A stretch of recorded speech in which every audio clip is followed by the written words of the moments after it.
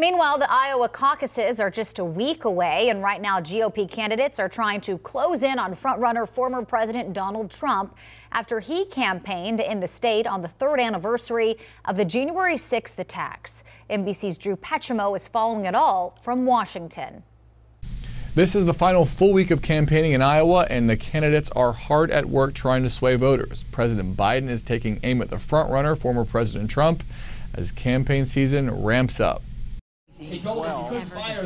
Countdown to the caucuses in Iowa. Republican candidates crisscrossing the state, making their pitch to voters. We're in this to revive who we are as a country. But make no mistake, we've got a mission. We've got to complete this mission. The candidates chasing Donald Trump, far and away the frontrunner in polls, trying to steer voters away from the embattled former president who remains popular within the Republican Party. I think President Trump was the right president at the right time. I agree with a lot of his policies.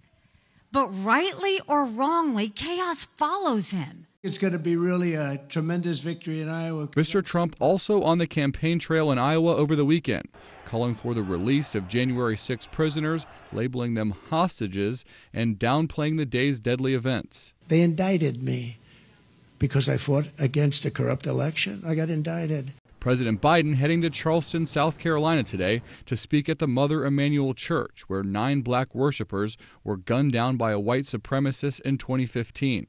It's part of Biden's push to highlight threats from the far right and continuing to focus on Trump's actions after the 2020 election. It was among the worst derelictions of duty by a president in American history.